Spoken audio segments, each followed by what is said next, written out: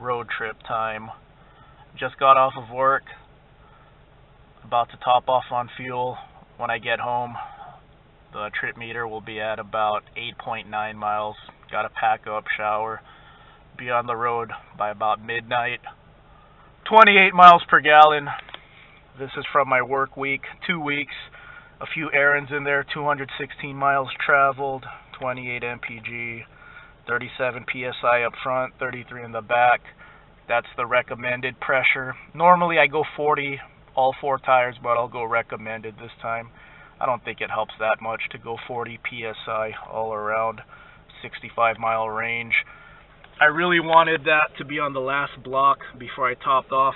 Gonna try something a little different today.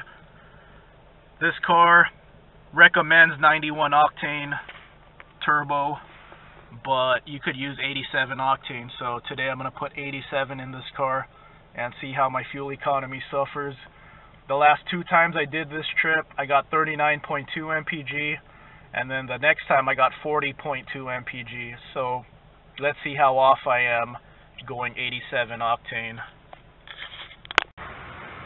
$4.09 a gallon for 91, $3.59 for 87, 10-gallon tank. So I'm saving about $4 or $5 going 87 instead of 91. Let's see if it's worth it. And here it is right here. 91 octane recommended, 87 octane minimum. First time I'm trying 87. 2-click method as always. 1, 2, and 87 octane. 8.159 gallons added. Actual fuel economy 26.58, so it was a little off, but that's why I always do the math.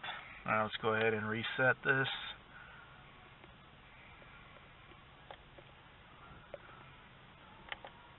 And B. And by the time I get home, it'll have 8.9 miles on the trip. So I'll report back when I head out. About to hit the road right now, 8.9 miles traveled. That's from filling up at work. I still have 2 temperature blocks left. 49.4 mpg, hyper mild on my way home, and my drive home is a slight decline, so I'm able to put it in neutral a lot. So I'll check back when I'm at around 60 miles. That's the 50-mile mark. 370-mile drive with that 8.9 miles. Okay, I got a slight decline right now, so real quick, in sport mode, this car has 18 psi of boost. So let's see if I get 18 right now. Looks like 18. So all the boost is still there, even with 87 octane. Strange. The car's running fine too. The car's running nice and smooth. Doesn't feel like it's knocking or anything. Fuel economy is the same. All my boost is available. We'll just have to see at the end of the trip if I get 39 to 40 mpg, driving exactly the same way.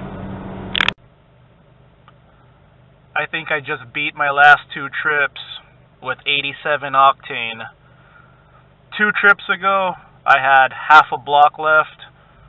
Last trip, I had 1 block left. I have 2 blocks left from 87 octane.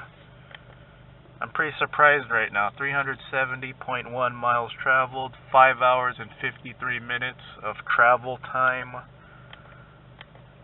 and 101 miles of range left, according to the trip meter predictor. Alright, let's see it. Let's see it. 44.4 mpg, I predict I'm going to get 41.5. Alright. different gas station this time. Since I saw that I have 2 blocks left, I actually went to Chevron.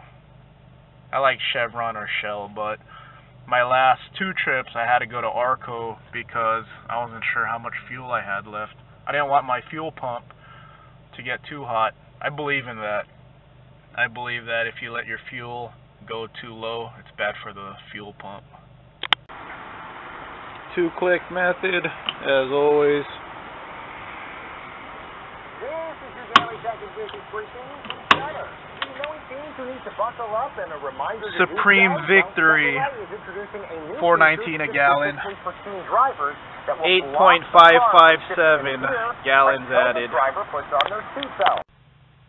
Actual fuel economy, 43.25.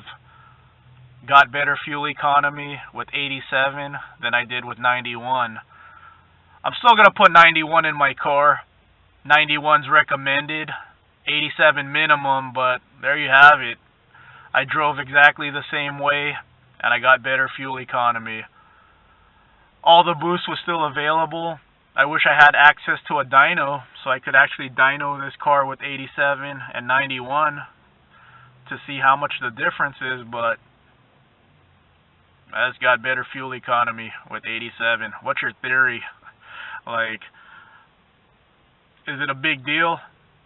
Should you just go with the minimum that's recommended? I'm still going to put 91. I feel like my car will last longer with 91. I had a supercharged car before, and it required 91. So modern technology, I'm pretty sure the computer compensates for it, but I'm still going to put 91 in my car. It's only $4 extra. The only difference this time around is fresh oil change, but did it really help my fuel economy by 3 mpg?